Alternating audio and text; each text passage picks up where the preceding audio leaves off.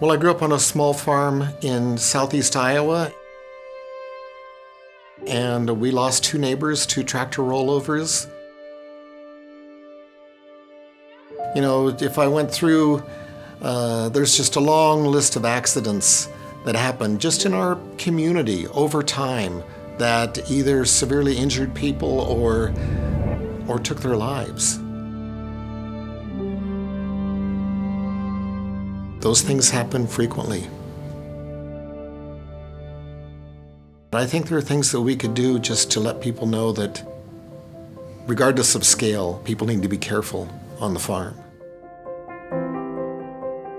We're UMASH, the Upper Midwest Agricultural Safety and Health Center.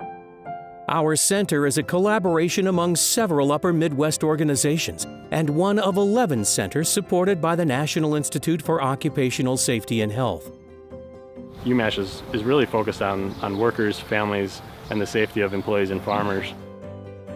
UMASH has done an outstanding job of bringing together investigators, partners, researchers, practitioners.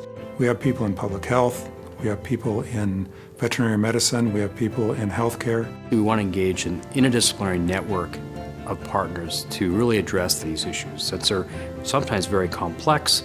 They often have social dynamics, cultural dynamics, so it's important for us to continue to engage, especially in a One Health approach. And these are things that farmers and ranchers have been thinking about for centuries. They've always tried to find a balance between people, land, and animals, such that it was not only profitable but sustainable. Our goal is to improve agriculture safety and health through research, education, and prevention. We aim to identify trends in farmers' injury and illness before they become widespread. And therefore that'll give us an idea of maybe what sorts of educational materials to produce and provide. So we also try really hard to listen to the people we're working with, and if they ask us for something, we make it.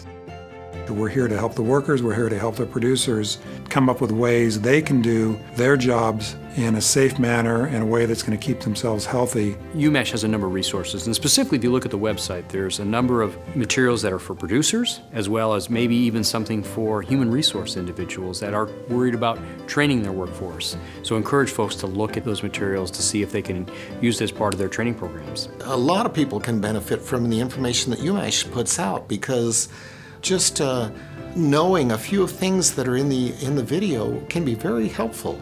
So we're not regulatory, we're here to come alongside and really to work with you to help protect your workforce, hopefully to be more productive, more profitable, and produce safe food. To take advantage of all that UMASH has to offer, head to our website. Free videos, posters, and fact sheets are available to download now.